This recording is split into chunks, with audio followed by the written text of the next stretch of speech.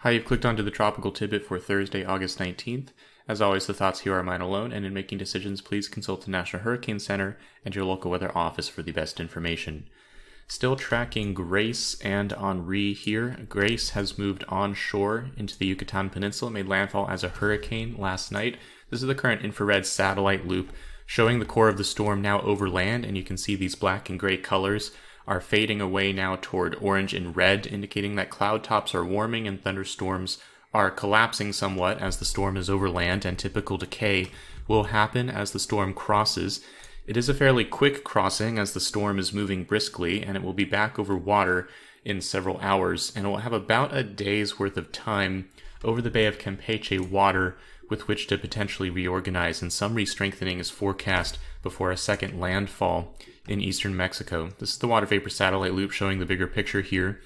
And Grace is in an area of generally low environmental shear, and as it moves out over the warm waters, very warm waters in fact, of the Bay of Campeche, about 31 degrees Celsius, it will encounter fairly favorable conditions, the only exception to that being still some tongue of dry mid-level air nosing in on the western side, and this helped to limit Grace's intensification on approach to the Yucatan, and it may still play a role as the storm re-emerges and moves toward the west. A slight bend to the west-southwest may be possible here as it moves into the coastline of eastern Mexico, somewhere between Tampico and Veracruz. This is the NHC current forecast showing a hurricane warning along that section of coastline and a tropical storm warning northward toward the Tampico area, showing a slight bend here, again making landfall sometime Friday evening. About a day over water here, so not a lot of time, so we're not expecting this to really become a major hurricane or anything with winds significantly over 100 miles per hour. Right now the current expectation is max winds will be about 85 miles per hour at the time of landfall. But high wind, storm surge, and flash flooding and mudslides are going to be, of course, major concerns with any kind of storm moving into eastern Mexico, and hopefully everyone is prepared and ready for this as it comes in within about a day and a half. Switching back to the big view, we're going to talk about Henri now, continuing to move toward the west. It's been tracking to the south of Bermuda for the last few days, and it is going to take this track that we've been talking about for a few videos now toward the north and get uncomfortably close to New England during the next several days. This is the close invisible loop of Henri, showing that the storm is finally beginning to feel some impacts of the northerly shear that has increased in the last day or so compared to the values it was yesterday and the day before. And so we're starting to see Henri's center showing signs of being located closer to the edge of the convective mass instead of centered underneath it. And we can confirm this by looking at an ASCAT pass from a few hours ago, which showed the wind barbs here locating the center kind of under the northern edge of this mass of white, indicating the convective clump. And this also shows that the maximum winds have likely decreased some since last night. We haven't had a plane in there yet. There is a recon plane en route to the storm as I make this video, so we'll have some extra data later. But just based on ASCAT data and satellite appearance, Henri seems to be a little bit weaker compared to yesterday, likely due to this impact of the northerly shear, and this is not an unexpected result, as the shear was expected to be highest today, and so we do expect Henri to be struggling a little bit at this time. This is the big picture water vapor satellite loop showing Henri here, and again, it's really all about this ridge that's currently centered off of North Carolina, bringing northeasterly flow down in the mid to upper levels, pushing on Henri from the north and northeast, and you can kind of see this cirrus, feathery cirrus getting fanned out to the west and then getting kind of flattened out here to the north. There's a very distinct edge to it as flow is pushing on it from that side. And in about a day's time, Henri is expected to move underneath the axis of this ridge as it shifts offshore, and shear will likely decrease tomorrow as Henri gets farther west. And we can see this happen on the HWAR forecast, showing 200 millibar wind here. There's Henri currently right underneath this northeasterly flow, where shear is currently maximized.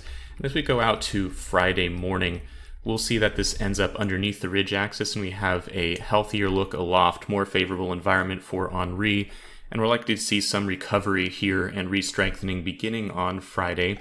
We'll see this upper level trough also encroaching on the eastern seaboard, and this is going to become a major player as Henri will eventually make a turn toward the north following the southerly flow on the east side of this trough. Now here's the steering flow on the GFS, and I do want to stress that there's still some uncertainty in this forecast, so the model run I'm about to show you is just an example, so don't take it literally. It's just to illustrate the steering influences here. There's a variety of possible outcomes for Henri, and now right now Henri is centered right here. Here's Bermuda, and again it's all about this ridge currently off of the Carolinas. This is the ridge that's shearing the storm, but also forcing it to take this journey westward and even a little bit west-southwestward in the short term. And within about a day, we'll see this ridge disintegrate as this trough is moving into the Ohio Valley and kind of eroding the ridge off of the Carolinas. And so eventually this westerly steering flow just disappears, and this will cause Henri to make a turn toward the north. And this turn is well forecast. We're not going to see an unexpected motion into the Carolinas or anything like that.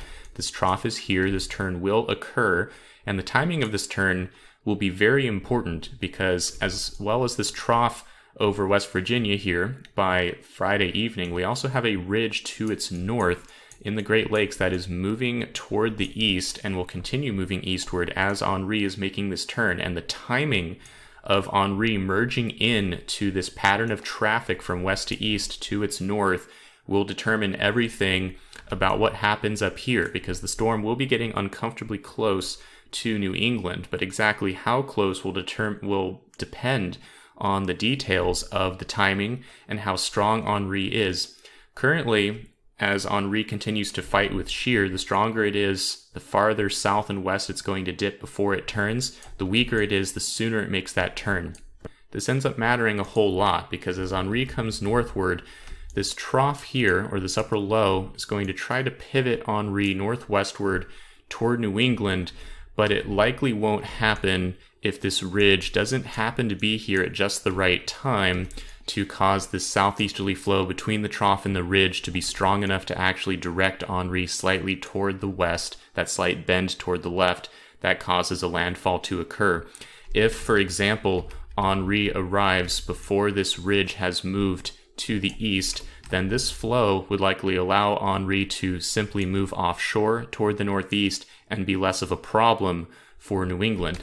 Likewise, if this ridge is allowed to go by before Henri arrives, then once again, the flow may be out of the southwest and allow Henri to simply curve northeastward offshore.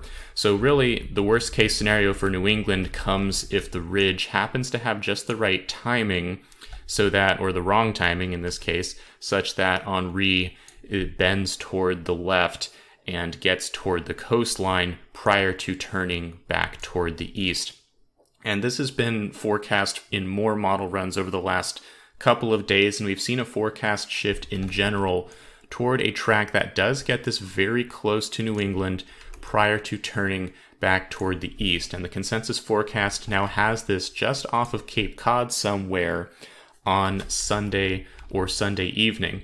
Now, there's a couple of factors to consider here, some of them good, some of them not so good.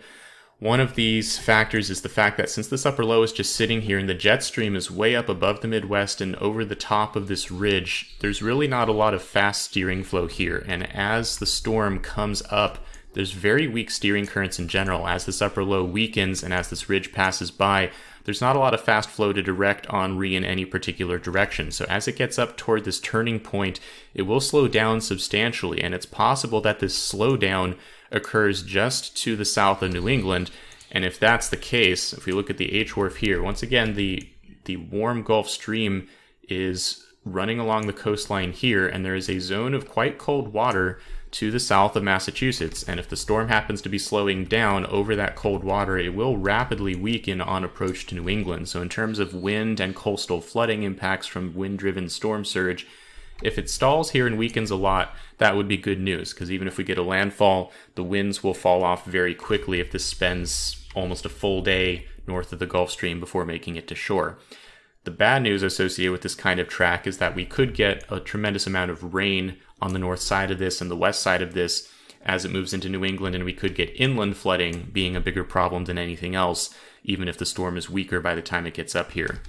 The theoretical worst case outcome here is that Henri gets strong as it comes over the Gulf Stream, as it should be strengthening under a favorable environment up to this point, and if it's far enough west that it just moves right into New England without slowing down a whole lot, if the timing works out that way, that would get you a legitimate hurricane hit or hurricane strike to Long Island and this region of New England. That's the theoretical worst case here. The storm would still be weakening, but you'd get all the wind and the flooding all together.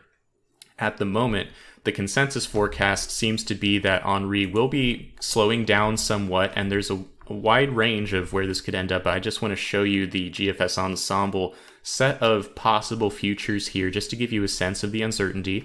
And right now, some of the members do have a track right up into Long Island or Connecticut or Massachusetts, and showing, a hurricane that moves into the coastline and then rapidly weakens as it slows down and drops a lot of rain over the region. But there is a whole group of members that are still completely offshore here. And again, it's all about the timing. There are some details, and the devil is in those details for this kind of a forecast. And we really can't guarantee whether or not Henri will actually make a landfall and a direct hit in the northeastern US. It's just not something we can guarantee either way right now. You can see there's a tremendous amount of spread even at a 3-day forecast. This is a lower than average confidence in what the forecast is going to do here. Right now, the National Hurricane Center has continued to shift the track toward the west and now shows this slowdown. These points are separated by 24 hours. This is very slow movement here between Sunday morning and Monday morning, showing that slowdown north of the Gulf Stream, moving toward Cape Cod, and then making that turn toward the east, being at hurricane intensity as it moves north of the Gulf Stream, and then weakening to below hurricane strength by the time it arrives. This would still likely be a flooding event, as well as an elevated wind and coastal surge event for this section of New England, so even a track offshore like NHC shows would be a problem. But fortunately, again, with the slowdown, not the worst that it possibly could be with a New England hurricane.